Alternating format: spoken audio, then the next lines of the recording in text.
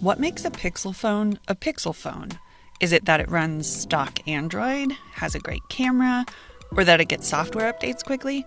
Historically, it's been a little bit of all of the above, but starting with the Pixel 6 series, there's a new feature at the forefront of the Pixel identity: Tensor. If you need evidence, then look no further than the new Pixel 6a. Case in point, a couple of years ago, having a Pixel phone meant having one of the best smartphone cameras available on the market, up there with Apple and Samsung, whether you bought the high-end version or the cheaper A-series device. That's not the case with this year's 6a. The Pixel 6 and Pro use a new 50-megapixel sensor for their main cameras, but the 6a uses last year's 12-megapixel sensor. Instead, Google is going all in on Tensor, its custom-built processor, as the defining feature of a Pixel phone, while the camera takes a backseat. It's a hint at what Google's priorities are for future developments, and it also happens to make the 6a a very good mid-range phone. Just like in previous years, the 6a is essentially a pared-down version of the Pixel 6, and to a lesser degree, the flagship 6 Pro. Compared to the Pixel 6, the 6a is a little smaller, with a 6.1-inch screen instead of 6.4 inches, with fewer high-end features like a standard refresh rate rather than a 90Hz screen, no wireless charging, and a plastic back panel rather than glass. Oh, and it's cheaper, $449 compared to $599. You also get a little less RAM and slightly less robust water resistance. Also, it happened. Google got rid of the headphone jack on the 6a, the last holdout in the Pixel series. You had a good run, buddy. The 6a also looks nearly identical to the 6 and 6 Pro, with its pronounced horizontal camera bump, black rail, and the two-tone color treatment. The color options are a little less interesting. There's just white, black, and this sort of sage. No kinda coral here. It comes with 128 gigs of storage and 6 gigs of RAM, which is 2 less than the base configuration of the Pixel 6. Size is maybe the biggest differentiator between the Pixel 6 and the Pixel 6a. The Pixel 6 is definitely a big phone with its 6.4-inch screen. The 6.1-inch screen on the 6a is still relatively big, but it feels much smaller, even though the size difference is only a few millimeters here and there. You can kind of use it with one hand, which I appreciate. There's another difference here that you can't see on the surface: the in-display fingerprint sensor. It's one of the features that a lot of 6 and 6 Pro owners have criticized as slow and inaccurate, especially compared to Samsung's flagships. The 6a uses a different sensor, but I can't say I've seen a huge difference. Sometimes it feels a little faster, but it still trips up and asks me to rescan my finger occasionally. I wouldn't expect a mid-range phone to have a lightning-fast in-display fingerprint sensor, so it's a little easier to excuse on the 6a than the 6 Pro.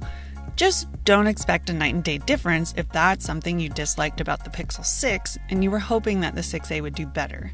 The 6a may be smaller, but thanks to Tensor, it's just as mighty as the Pixel 6 and 6 Pro. Performance is snappy for day-to-day stuff like jumping between apps, typing out emails, and scrolling social media. It even handles heavier tasks like 3D rendering and graphics-heavy gaming well, and there's very little camera shutter lag. Not true of every mid-range phone. This is flagship performance from a phone that costs half as much as a flagship. Including Tensor also means that the 6a gains its machine learning and AI-driven features like live on-device transcription that's more accurate and less power-hungry than previous versions. There are also some new features in the phone app to estimate hold wait times and transcribe numeric menu options so you don't have to listen to a pre-recorded list over again. More importantly, it means the 6a gets the same software support lifespan as the 6 and 6 Pro, including 5 years of security updates.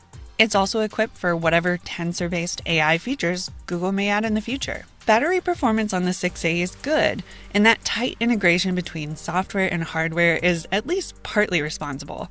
With lighter use, I can get through a day and a half on a single charge, and a full day of heavy use is no problem.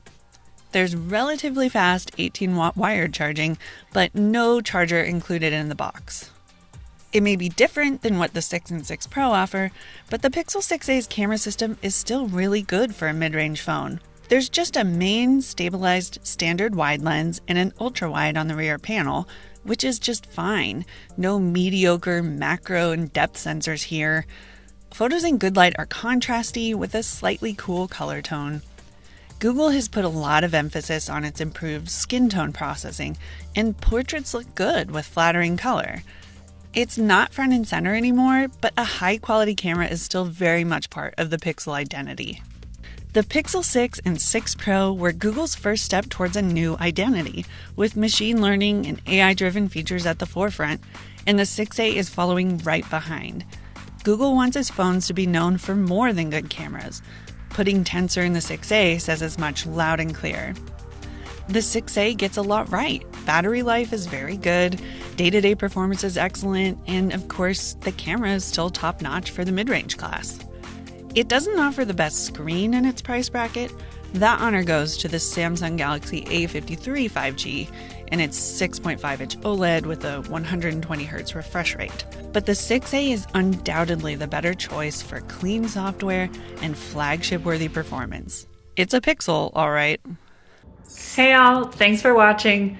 It's been a really busy summer, and something tells me it's about to get even busier, so don't forget to subscribe, and I'll be seeing you again very soon.